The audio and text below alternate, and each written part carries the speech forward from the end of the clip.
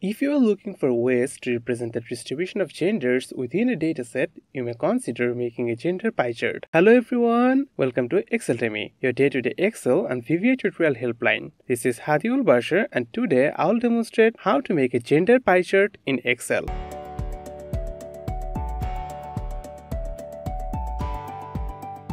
For this video, I will use Microsoft Excel 365. Let's quickly refresh our idea about the gender pie chart. A gender pie chart shows the qualitative data or frequency distribution of males and females in a dataset. This chart will be useful for presenting gender-related data in a variety of formats such as surveys, reports, and so on. This is a sample gender pie chart. In this tutorial, I will show you the detailed process of creating this gender pie chart from scratch. In the first example, I will use a percentage of number to get the gender percentage and then use this percentage to create the gender pie chart. So first of all, let's talk about the dataset. Here we have the department-wise student data. We have the department name, the number of male students in that department, and the number of female students, and the year of the establishment of the department. From this dataset, I will calculate the percentage of male and female students and then we'll create a gender pie chart. To do so, go to cell G5. The percentage of male students is the total number of the male students divided by the total number of male and female students. So, in cell G5, type equal sum. The sum function returns the summation of a range of cells. As the number one argument of the sum function, I'll select the cells C5 to C14 that contains the number of male students, close the parenthesis of the sum function. This formula will return the number of male students. Now, to divide this number by the number of all the students, I'll use another sum function. So, divide the number of male students and type sum function. As the number one argument of this sum function, select the number of male and female students that are cells C5 to D14.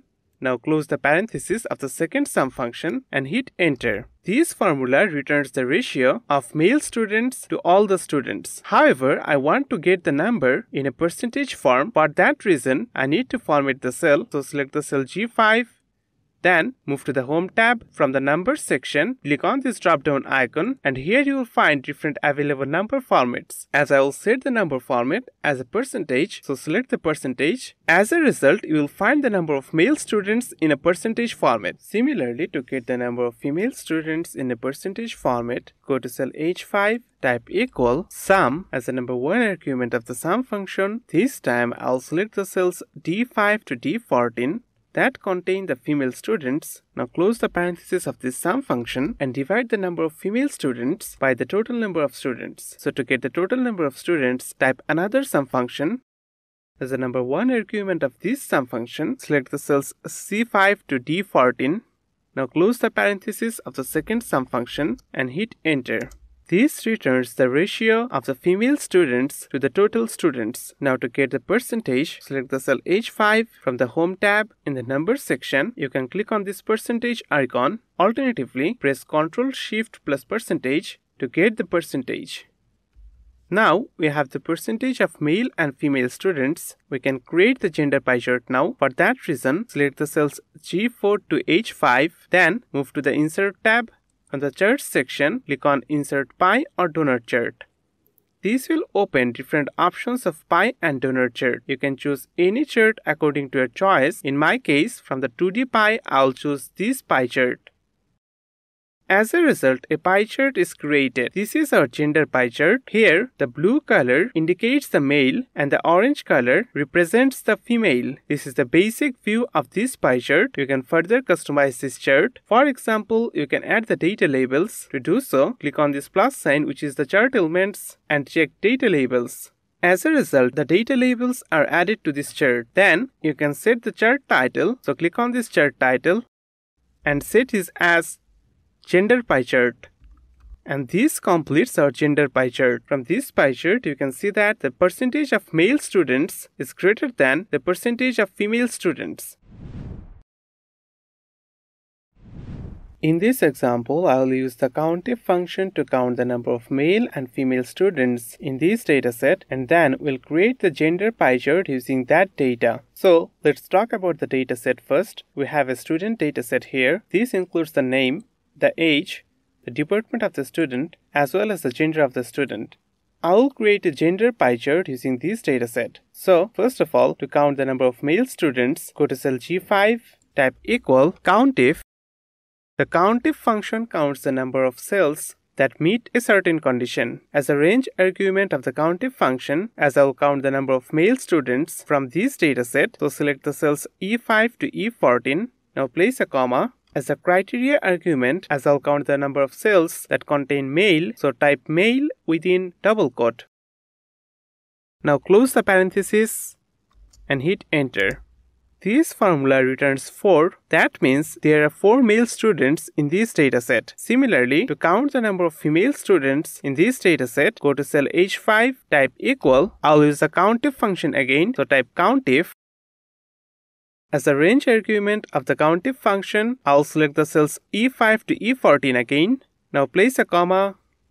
As a criteria argument, this time I'll search for female, so type female within double quote.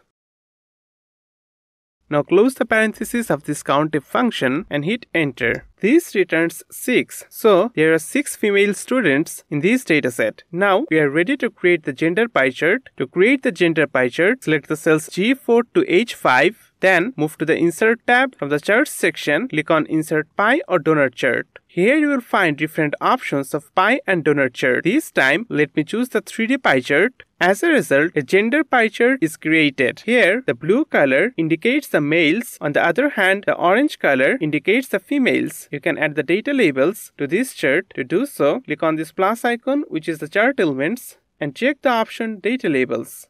As a result, data labels are added to this chart. You can change the position of the data labels. To do so, go to Data Labels and click on this arrow.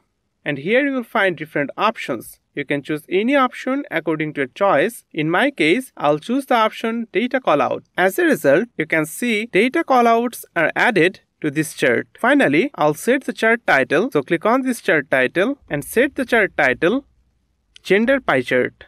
And this completes our gender pie chart. I have demonstrated the step-by-step guide for making a gender pie chart in Excel. Hopefully, you can apply this knowledge according to your requirements and convenience. You can download the practice workbook from the video description to sharpen your Excel skills. Feel free to leave any questions, suggestions, or feedback in the comment section below. You can go to exceldemy.com to read our Excel blogs, or you can share your Excel-related issues in our Exceldemy forum and receive free solutions. For more content like this, make sure to subscribe to our channel. Thanks for watching our video. Bye!